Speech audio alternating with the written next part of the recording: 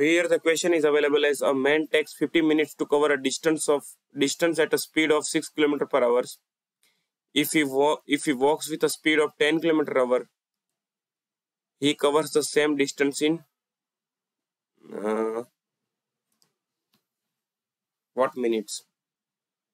So here two speed of a man is given. Speed 1 is nothing but 6 km per hour and speed 2 is 10 km per hour.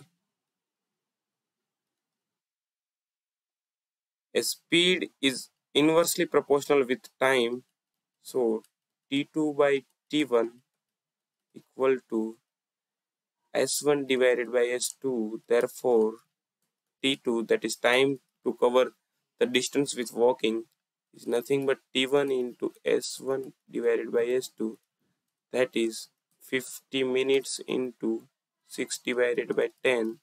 That means t2 is equal to 30 minutes. Hence our answer is nothing but option C, that is 30 minutes.